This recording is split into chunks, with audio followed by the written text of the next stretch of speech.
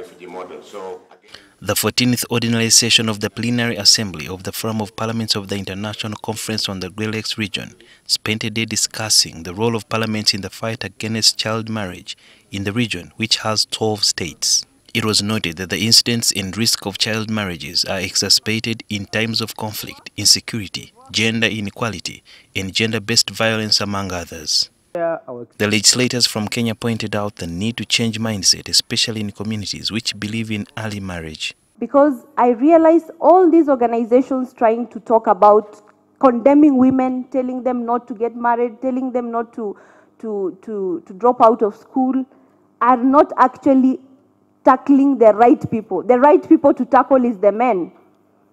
Because these women are not marrying each other. It is the men who are marrying these women. Even with issues of FGM, it is the men who are saying they cannot marry uncircumcised girls. Onyango Kakoba is the Secretary General of the Forum. ICGL member states, we need to work on the issue of making sure that we disseminate information against the practice. Information dissemination is very important because some of these laws are in place, but the ordinary people don't even know in a number of countries. And therefore, it is also part of the role of the parliamentarians. It was also agreed that men should be involved in the fight against child marriage since they are the perpetrators. The boy, even if he was younger than you, he was supposed to escort you to the well, escort you to the forest to fetch firewood, and then he would be promised that the more you keep your sister safe, the more bride price we shall give you when she marries. So they had a motivation. I've had something called He for She. Those are very wonderful initiatives. Because if today our pastoralist men wake up and say, we want to marry uncircumcised girls, life will be better. There will be no more FGM because all this FGM is to please the men.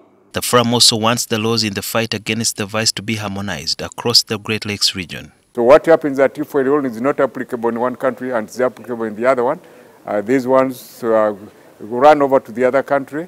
They do what is illegal in one country, but not very illegal in the other country, and then come back and vice versa. There is a saying that the moment you have the right mindset, then you can't lose. We practice what we have learned, or sometimes we learn what we should practice, and therefore all the legislators from the Great Lakes region have been tasked to ensure that they change the mindset of the boy child who is supposed to protect the girl child. And if all the NGOs and other agencies direct the resources towards that effort, then it will go a long way in stopping early marriages. Sudhir Byaruhanga, NTV.